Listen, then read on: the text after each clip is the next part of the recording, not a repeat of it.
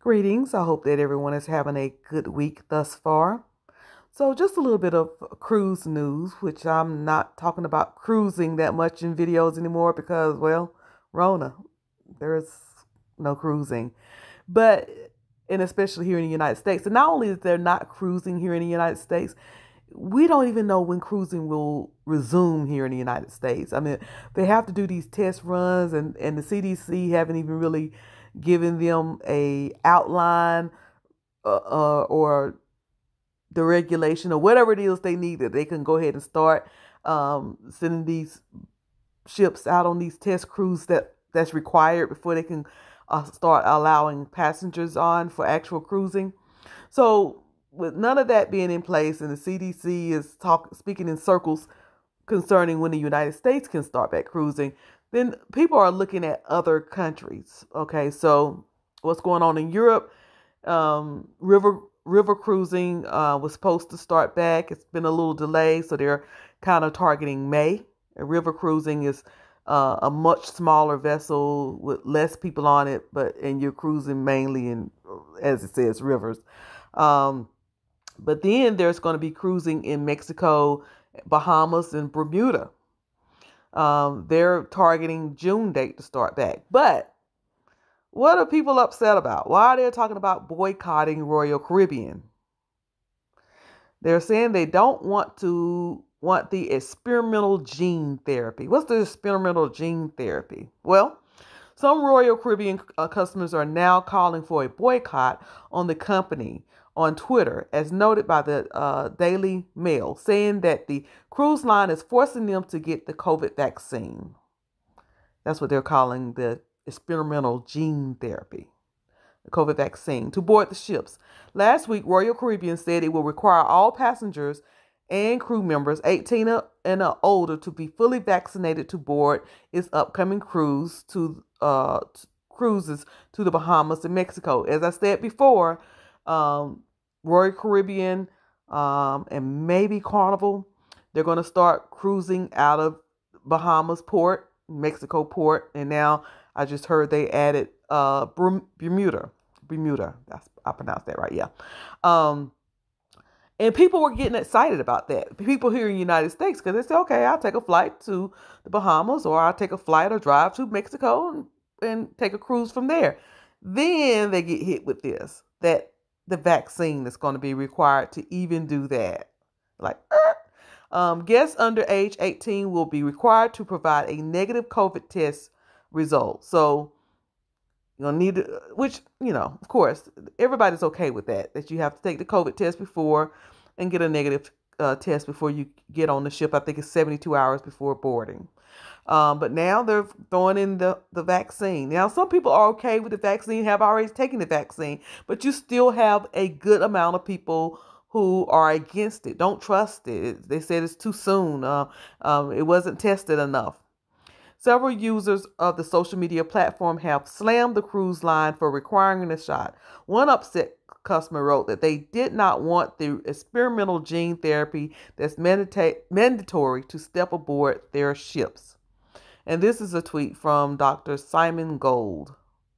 Wow, she says, at Royal Caribbean, cruises now requiring you to get an experimental vaccine to book a cruise with them. I will be boycotting the company instead. Who else is with me? And quite a few people are with them. I cruised through a few social media cruise groups today to kind of see what people are saying. And usually in these cruise groups, you have people who, like myself, love cruising. They're avid cruisers. They wake up thinking about cruising and go to sleep thinking about cruising. And you have some of them that say, well, I'm okay with the vaccine, but you have a good bit of them saying, they're pretty upset and saying, well, I like Royal, I prefer Royal, but I'm willing to go over to one of the other cruise lines to cruise if Royal's going to require the vaccine, right? Well, here's the problem with that. Most of the major cruise lines are in this group called CLIA, and I think they call it CLIA. And what CLIA stands for is Cruise Line International Association. It's like a a group or a club or I can't think of the word, a union of cruise lines, where they come together and they decide, some regulations and some things that they're going to do. So normally when one cruise line decides something major, the other cruise lines follow. So if Royal goes through with requiring the vaccination, guess what?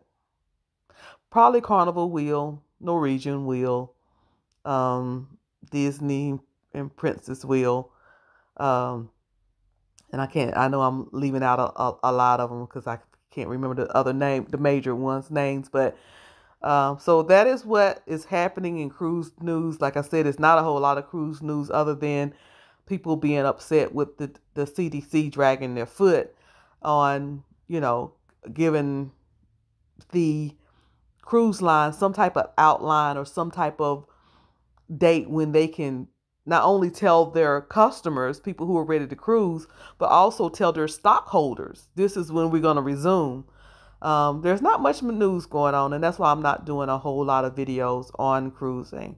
But you best believe as soon as they start those dates, or as soon as the cruises begin again in Bahamas and Mexico, like I said, a lot of people from the United States are planning and is willing to go to fly to those countries to resume cruising. I will probably talk about it more then because that is what is going to be our example here in the United States, seeing how it goes in those countries to determine, I guess, how quickly we can get back to cruising from ports here in the United States. So this is Miss Cruiser. Please drop down in the comments. Let me know what you think about that. Is it unfair that they requiring people to take the vaccine to go on cruise? Do you think it's a good idea that will make the cruise more safe? I mean, you're talking about an environment where if there's one or two people that have COVID, as we've seen when COVID first started, or we first started noticing it in February and March on cruise ships, one or two people catch it, and then you have a whole ship that's quarantined, and they won't allow people off the ship. So, is that the best thing to do? What do you think?